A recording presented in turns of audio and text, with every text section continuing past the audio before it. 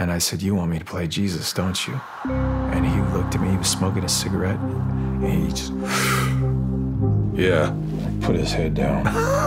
It does not mean that I will not play the devil in a movie, but the difference is I don't go to the devil to ask him how to play him. I go to God.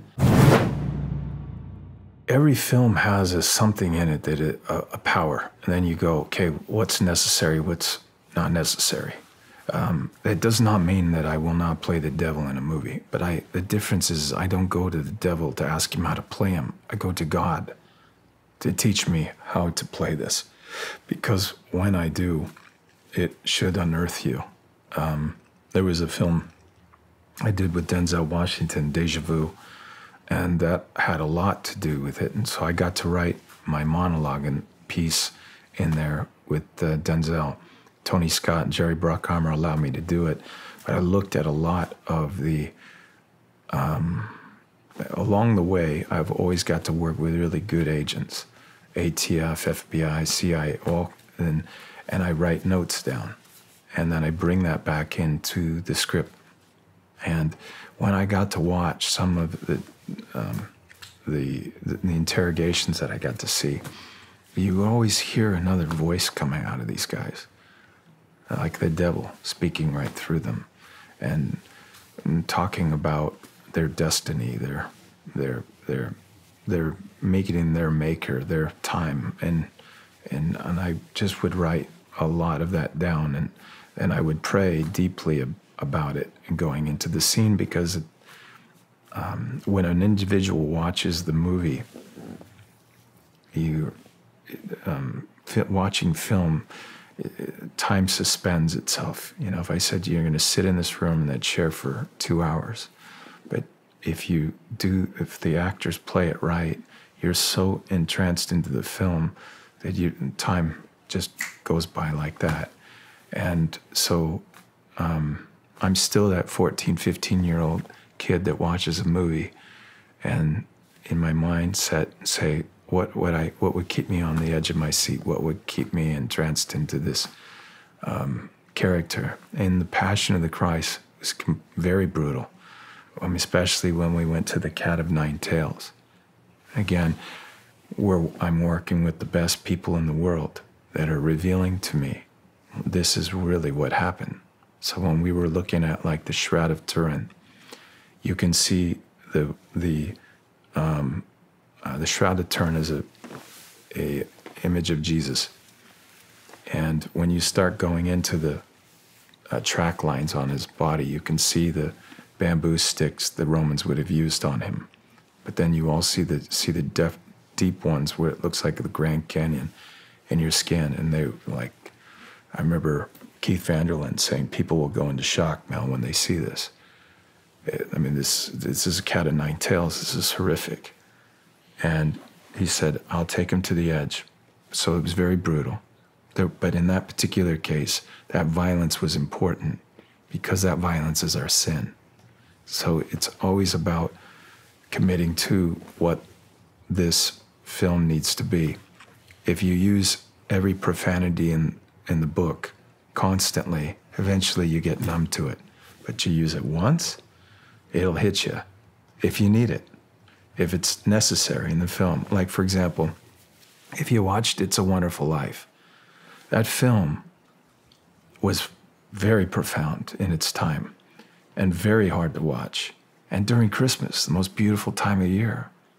And you don't want to drop an F-bomb in that movie, you know?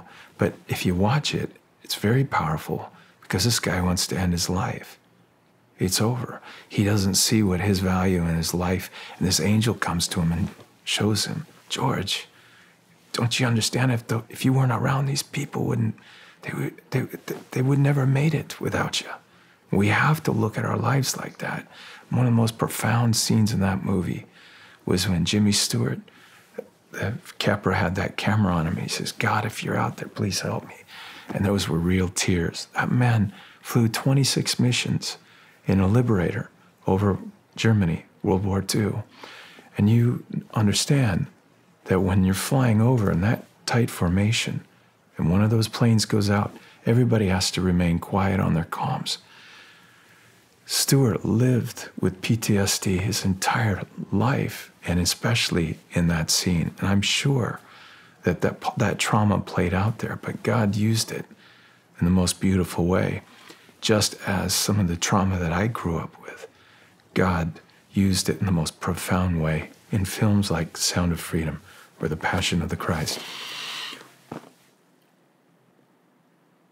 When you got word about the project Passion of the Christ, it almost sounds like, well, how did you get word about that film? Crazy. I mean, if you... so I get a call that I knew Mel Gibson was, but I did not know it was Steve McAvity. And that was his key producer, main guy. That guy did Braveheart, which was the previous film Mel had directed 15 years earlier. And so they invited me to do a film about what it was. I think it was Tom Hanks and Mel Gibson were going to do this together. It was on Mavericks. It was the big surfing wave.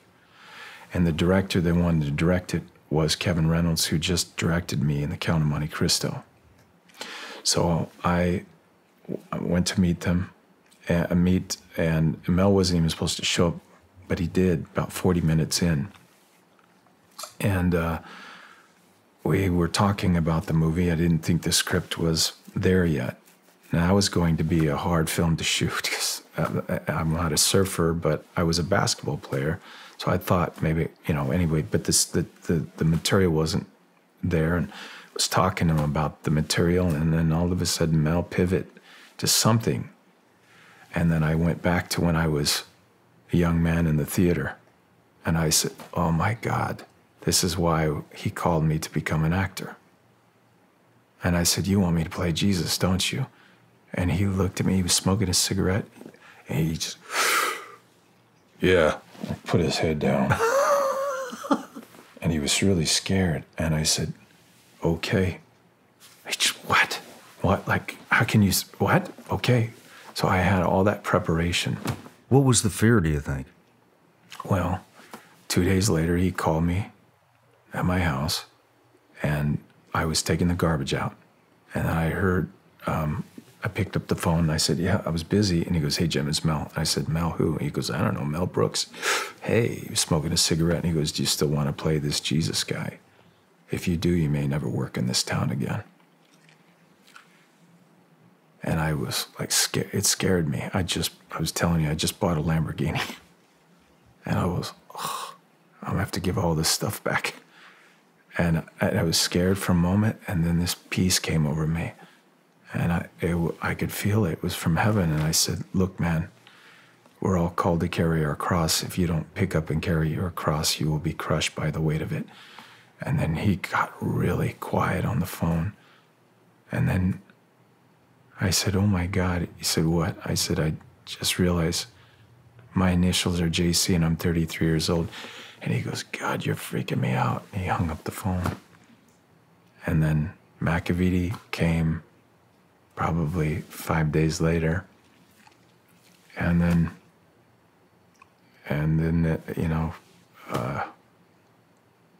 that was it. Did Mel have fear too, to ask? Sure he was. What do you think his fear was? None of us are good enough to do it. None of us are. It's because of who we are, our past, everything, what we're talking about. But the shame. But I told my friend about that. His name was Ivan. And I said, he said, Jim, God doesn't always choose the best, but he chose you. What are you going to do about it?